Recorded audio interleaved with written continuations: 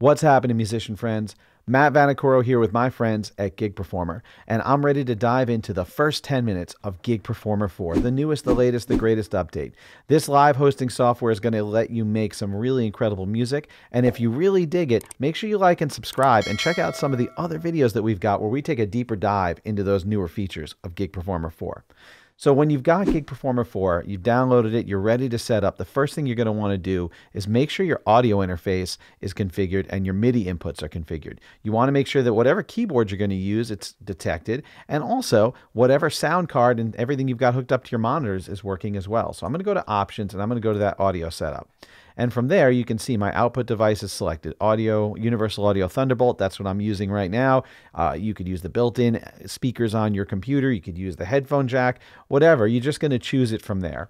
And you're also going to make sure that under MIDI ports, you've got MIDI input selected for whatever MIDI device you've got plugged in. So you see, I've got a couple. I've got my Complete Control. I've got my Keylab 88. I've got a lot of different keyboards I can use. So you just want to make sure that they're selected so that Gig Performer is actually getting the MIDI from that device. So as long as you got MIDI, as long as you got your sound card, your audio device set up, you are good to go.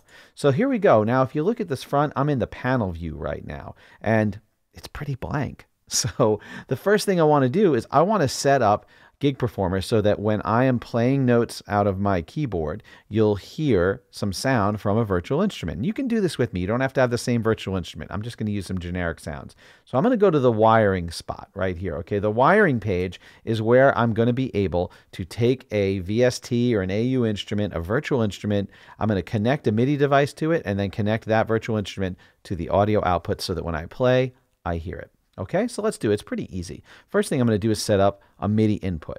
So I'll right click here and I'm going to go to MIDI inputs. And I'm actually going to use Omni. This is great. And generally, if I'm not doing a complicated setup, Omni just means it's going to take any MIDI it gets from this keyboard in front of me, from the second keyboard I got on the side, any MIDI it's going to use. And that's probably the easiest for me for now. So I set that up.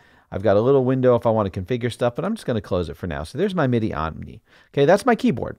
When I play notes on the keyboard, they're going to go from there. Now, the next thing I'm going to set up is a VST or an AU instrument, some kind of instrument so that it's a virtual instrument and making sound, just like I was doing it in a DAW or something like that. So I'll right click, and I've got a lot of choices here, don't I? I'm going to go ahead and go to Arturia, and I'm just going to pick a piano, and I think you should too. So just pick any piano instrument you've got. Okay, and I've set it up. There it is. You'll see the interface that I'm used to. There's that piano. I'll close it. I'm not even going to pick a preset. I'm going to use whatever piano, the American Grand. It's set up. It's good to go. So now all I have to do is connect my keyboard right here, the output from that MIDI to the input of the virtual instrument. And now that virtual instrument has two outputs, you know, left and right, two channels. It's a nice little stereo output. So I'll take the first one and I'm going to connect it right there to audio out 1, and I'm going to take the second one and connect it right there to audio out 2. There's a cool way to do both of them at the same time later on. I'll show you that a little later. But right now, that's it. I'm done. If I play some notes,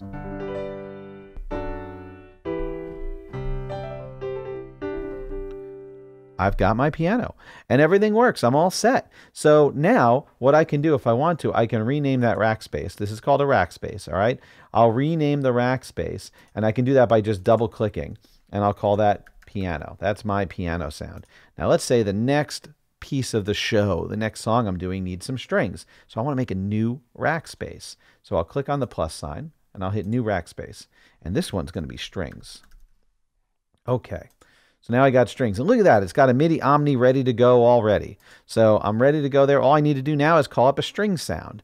So let me see. I'll right click and I will go ahead and I'll go into Arturia, and let's see if they've got anything that looks good for strings. I don't really see anything. This is a lot of synths, but that's okay because I can mix companies. I can use whatever I want. That's really cool. So I'll go ahead and go into Native Instruments, and I'll bring up the old standby, right? Contact. A lot of people use Contact, and I'm sure it'll have some great string sounds. So I'm right there. I'll scroll down and I'll look for my studio strings. I love that one. So there you go. Session Strings Pro. All right, we'll go with a modern ensemble.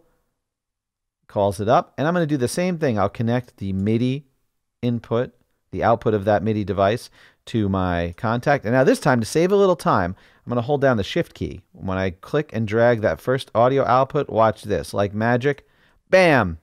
stereo, already hooked up and already connected. So now I've got some strings.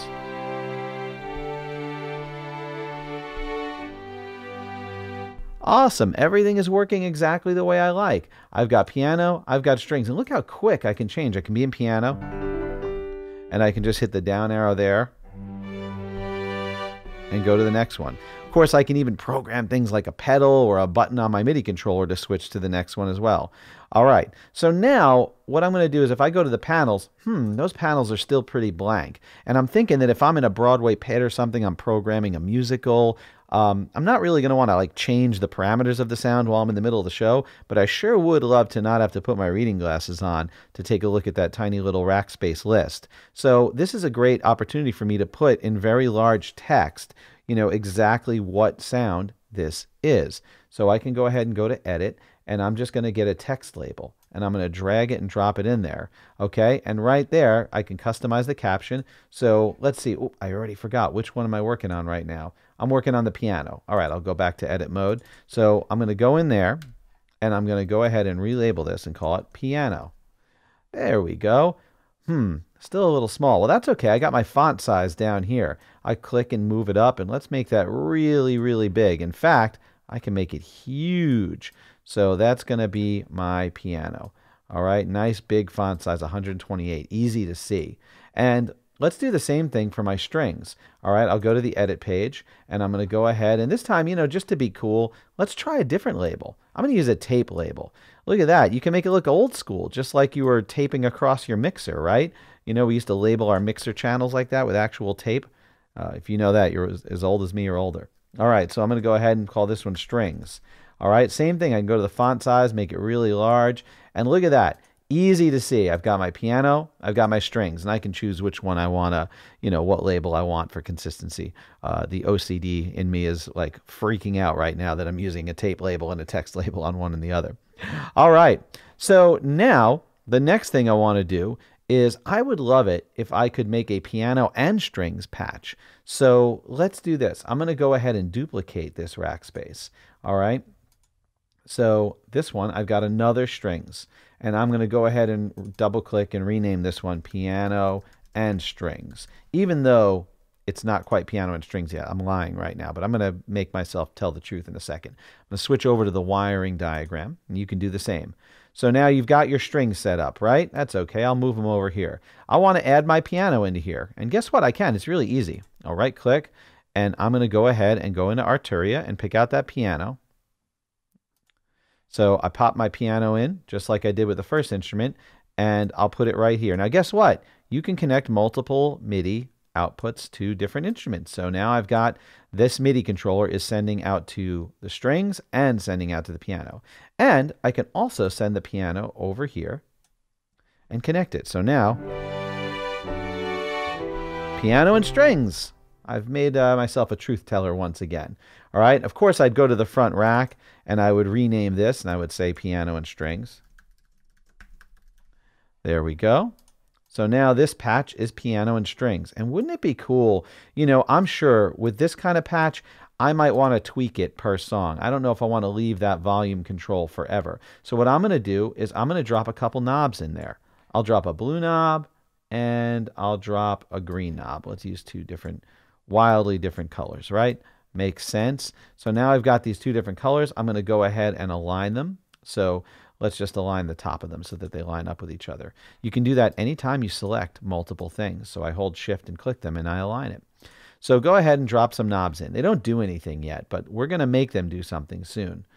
So what I'm going to do next is I'm going to go ahead, I want to adjust the volume independently of these instruments. So I can click on this instrument and I'll go ahead and assign it to a plugin. So I just got this knob selected here, right? And what I'm going to do is right now it's not assigned to anything, but I can quickly go ahead and say, okay, this is going to be assigned to the piano plugin. Now there's a lot of parameters here. Wow, I have to search this all the way through just to find the master volume? Well, not necessarily. I mean, I could scroll down and it would take a long time, but I've got a search field down here. So I'll just hit volume and see, oh, look, master volume. Great. So now if I go to the front panel, this actually controls the volume of the piano. You can hear the piano getting louder and softer as I change it. So you can quickly map it. And I could do the same thing with the other knob if I wanted to. So I go to the edit and I click that, and I can go ahead and assign that to contact and do the master volume there. But I'm not even finished. I'm going to give you a little bonus. I know we might go a little past 10 minutes, but bonus round for you. So what if I want this knob and I want to be able to control it with a physical knob from my MIDI controller? I don't want to reach over, grab my mouse in the middle of a show. You don't have to. I can go to the MIDI tab right here and see there's a MIDI assignment. It says no MIDI assignment yet, but I can hit learn. I tap learn, click it, and now I just move the knob on my MIDI controller that I want to control it. And that's it. I'm done. I'm moving a physical knob on my MIDI controller. You see, I'm not touching the mouse, and it's just controlling the volume of that piano. So I'll click learn again, and now I'm done. So now in my panel, as I play, I can bring that piano up and down without having to take my hands off the keyboard.